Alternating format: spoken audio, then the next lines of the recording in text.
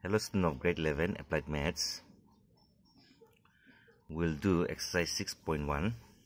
Name of the chapter is Quantification and Numerical Application. Question number 1. Find the average of this number. So simple. Average means the sum of the number, sum of observation by number of observation. So sum of observation means you'll add everything. 354 plus 281 plus 623 plus 518 plus 441 plus 702 plus 876 divided by how many observation is there? 1, 2, 3, 4, 5, 6, 7. So divide by 7. Now if we add everything, you'll get 3801 divided by 7. So divide by 7. 7 5 is 35, 30, 7 4 is 21, oh sorry, it's 28, 7 3 is 21. So we found the average, okay? Here they are saying find the average of the first 40 natural numbers. So first write the natural number. We will start from 1, 2, 3, it goes on like that, 4 and go on. The last number will be 39, 40.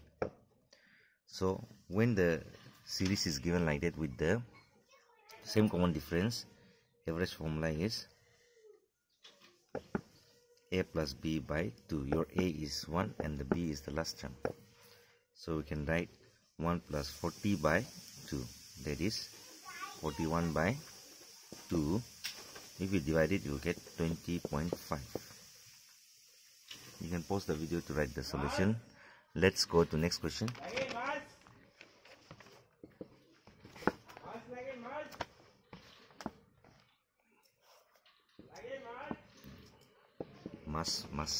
Okay. This one, find the average of the odd number up to 100. So I'll just give you the series and you do on your own, okay? So odd number up to 100 is, odd number start from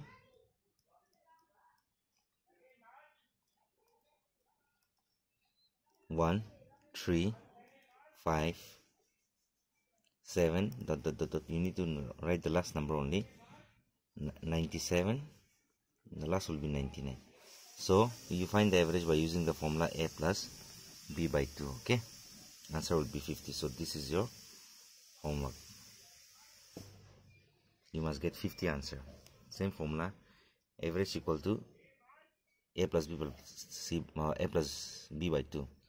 Since this series is in AP, means they have same common difference throughout, 2 to count. Okay, so we can use a plus b by 2 formula. This one, find the average of first 5 consecutive odd number greater than 120. So odd number will be greater than 120 will be 121, 123, 125, 127, 129. So you have to find the average. So since this is also consecutive number with a common difference 2 to count, so we can use a plus b by 2. So I'll do for you this one, a plus b by 2, that is 121 plus 129 by 2. You'll get 250 by 2. If you cancel, 125. Clear? Let's go to this question. Find the average of all the numbers between 6 and 34 which is divisible by 5. So numbers will be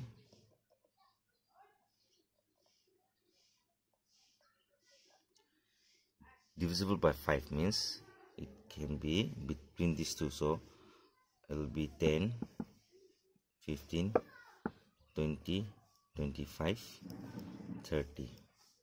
So to find the average, since this is the common difference is same, 5 5 5 all the time, so you can do a plus b by 2. Clear? The answer will be 20. So this one also you do as a homework. Same formula, a plus b by 2, like this.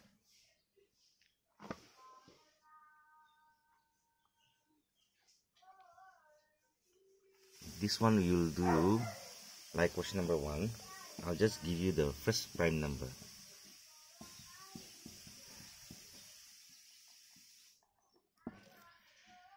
They're saying average of the first 9 prime numbers. So first 9 prime numbers. So 2, 3. These are not consecutive, okay?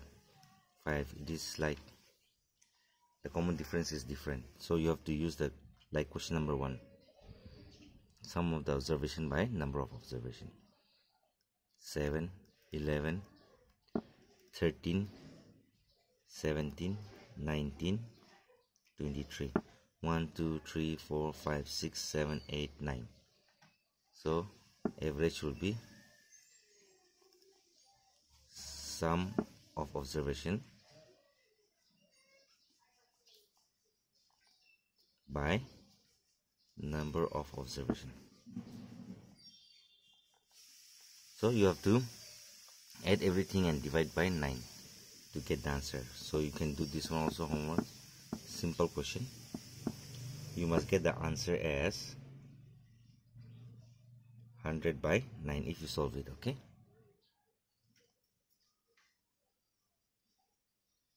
Let's do this. Find the average of first 5 multiple of 12. So first 5 multiple of 12 will be 12, then 24, 36. You just have to know the first and the last. So average will be a plus b by 2. We can do, since the common difference is 12, same. So we can write 12 plus 60 by 2. That is 72 by 2. If you cancel, 36. Okay.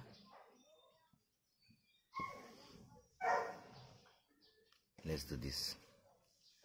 The average of 5 consecutive number is A, B, C, D, E is 48. Okay. What is the product of A and E? So there's a consecutive number. That means the common difference is same. Okay. So 1 common difference. We'll consider let A equal to X. So B will be 1 more. C will be again plus 1. So X plus 2. Consecutive number. D will be X plus 3. E will be X plus 4. So we have to find X, then we'll find A and E, then we can find the product of AE. So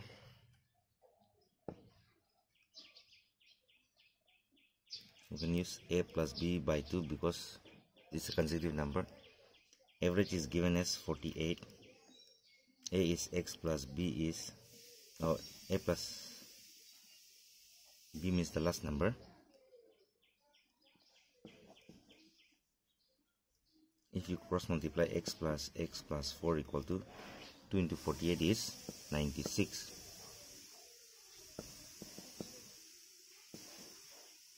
So X will be 92 by 2.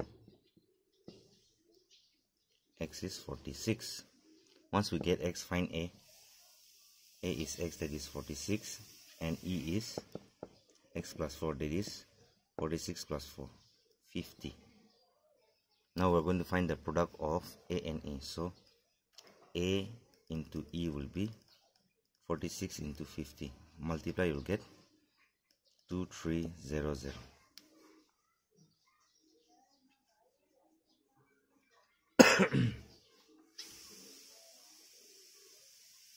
You can pause the video to write. Once we get X, we're putting the value, finding the value of A and E, then we can find the product. Okay. Next, question number 9. The average of 75 members is 100. The average is 100. Okay.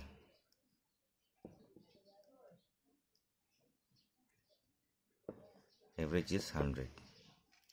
If each is decreased by 5.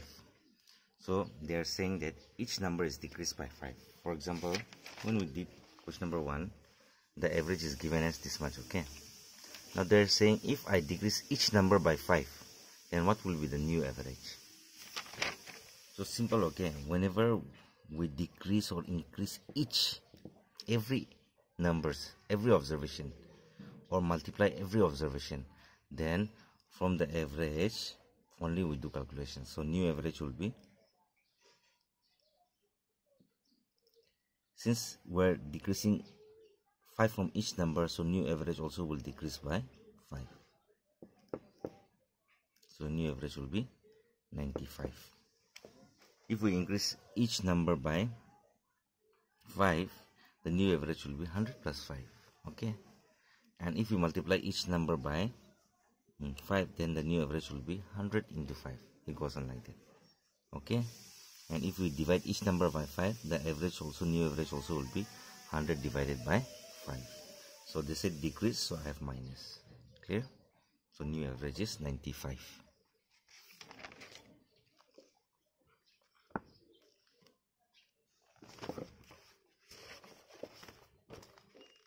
That's the question number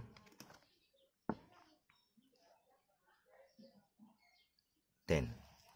13 chairs and 5 tables were bought for this much. The total cost is given as 8280. If the average cost of table is this much, find the cost of chair. So always average is sum by n. Now if you want to find the sum, or sum means the total cost of 5 table will be, one table is this much, so 5 table means you will multiply by 5 into 122527. So if you multiply, you will get 6135. So the cost of 5 table, sum is always average into n, okay? They've given average cost as 1227. So to find the sum, what we did, average into n. That means average is this one into n. There are 5 numbers, so we got this. So what will be the total cost of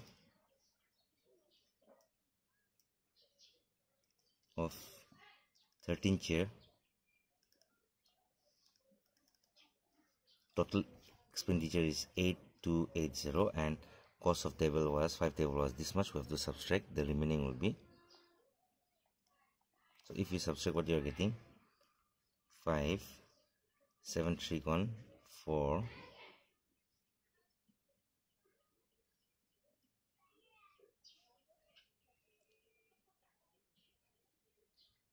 2 1 gone, 1, 2 1 4 5. That is the cost of 13 chair. Can you find the cost of 1 chair? So average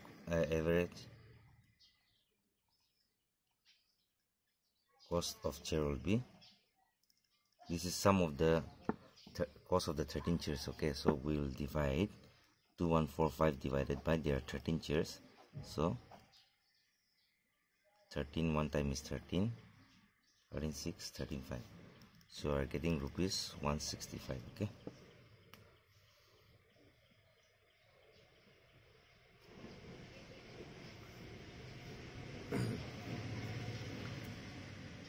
Let's do question number 11.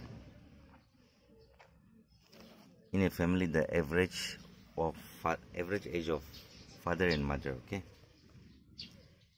is 35. So let father age be X,